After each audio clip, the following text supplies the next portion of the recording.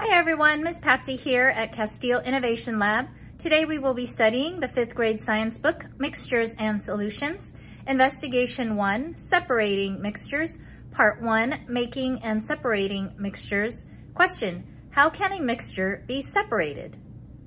Let's find out. For today's investigation, we will be using gravel, salt, diatomaceous earth, water, cups, a funnel, filter papers, a screen, stir sticks, and our mixtures and separations data sheets. So let's get started. First, let's look at the properties of our solids. Let's start with gravel. Gravel is a natural rock material found in rivers and streams. Note the color, the texture, the particle shapes, and the particle size.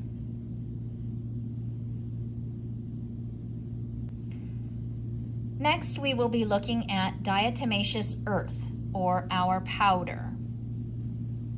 Diatomaceous earth is made up of shells of tiny aquatic organisms called diatoms.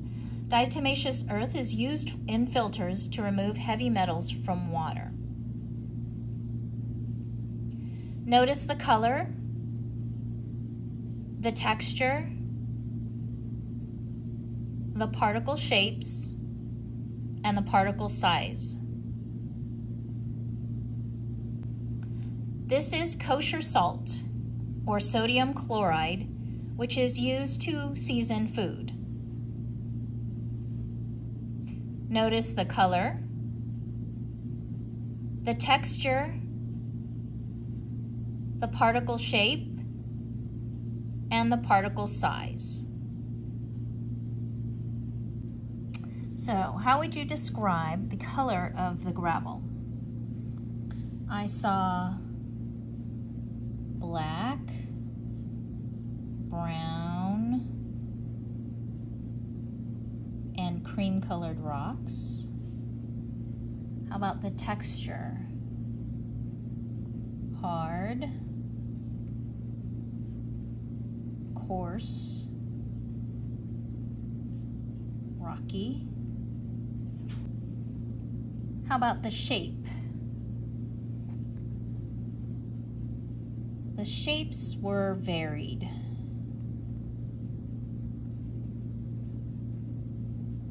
A little rounded.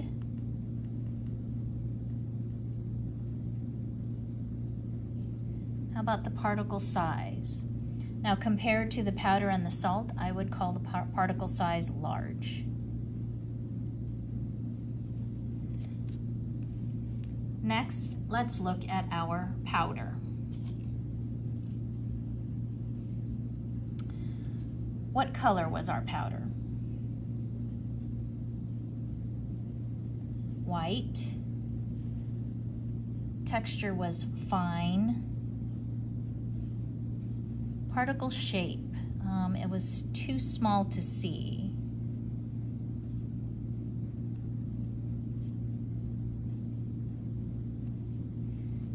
Particle size, tiny. Next, how about the salt? The color was white. The texture was coarse, not as fine as the powder. Particle shape,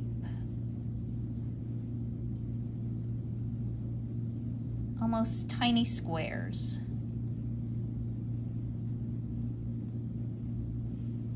And how about the particle size? Not as tiny as the powder and not as large as the gravel, but it was still small. Next, we will take 1 scoopful of each solid and put it in our cups.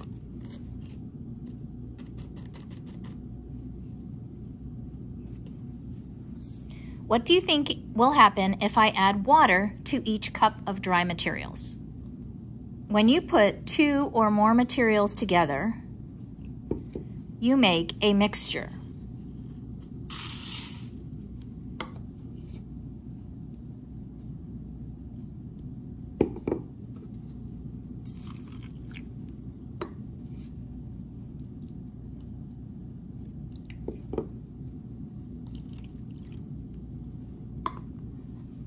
So I have made 3 mixtures: gravel and water, salt and water, and diatomaceous earth and water.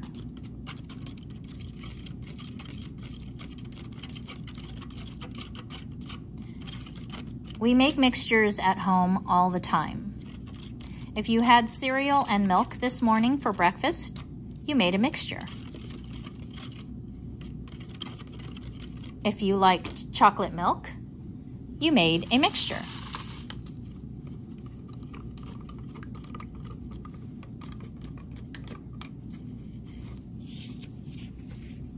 So let's look at our mixtures. What do you observe happened in the mixture of gravel and water?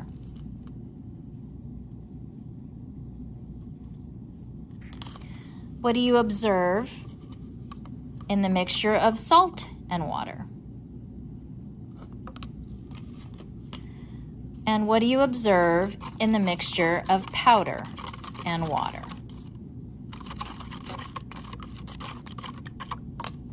Let's write down our observations on our data sheet.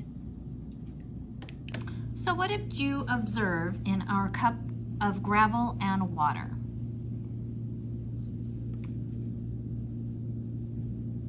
No change in the gravel.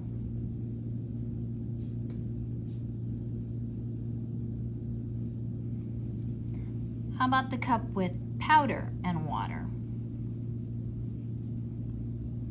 Cloudy mixture.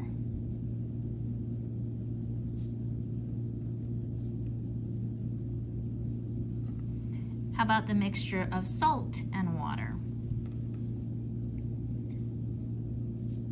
Salt disappeared.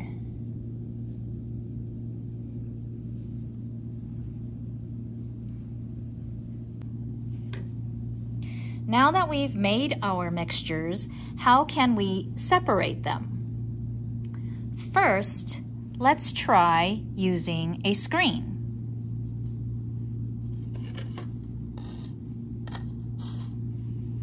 Let's try separating our gravel mixture.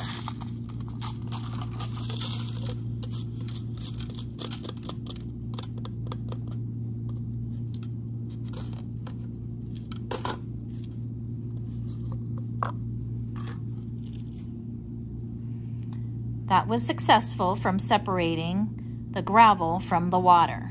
Next, let's try separating the water and the powder.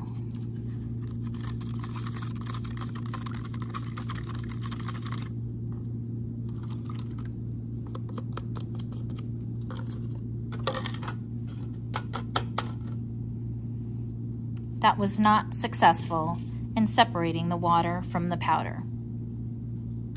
Next, let's try separating the water and the salt.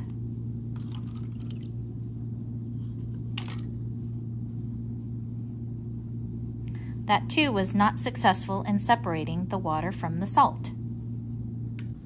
Next, let's try using a funnel and a filter.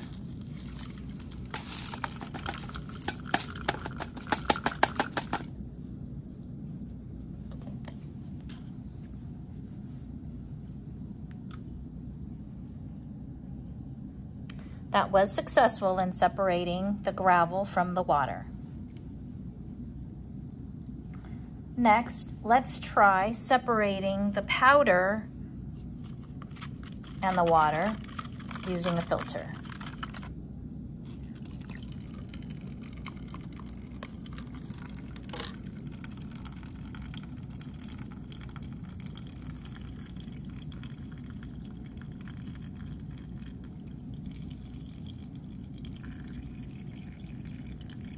you can see that the cloudy water went in and only the clear water is coming out. And you can see the powder collecting in the filter. So that was successful in separating our powder from the water.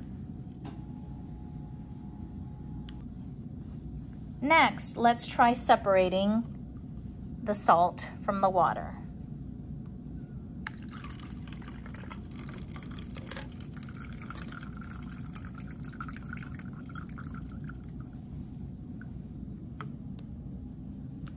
There's nothing collected in the filter,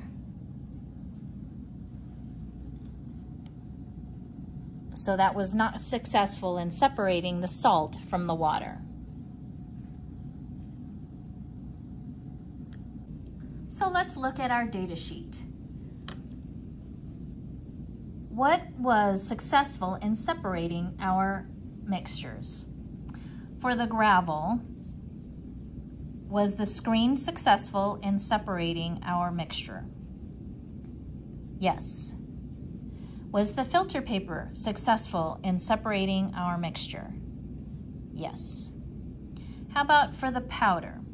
Was the screen successful in separating our powder mixture? No. Was the filter paper successful at separating our mixture? Yes. How about for the salt? Was the screen successful at separating our mixture? No. How about the filter paper? Was that successful at separating our mixture? No. So let's discuss the results from our investigation. We were able to separate the gravel from the water by using a screen because the holes in the screen were small enough to stop the gravel, but not small enough to stop the powder or the salt. The filter paper was able to separate the powder from the water, but not the salt. We were not successful in separating the salt from the water by using the screen or the filter paper because the salt dissolved into the water, so it cannot be separated by a screen or a filter. We will be learning how to separate salt in our next investigation. Until then, have a great day.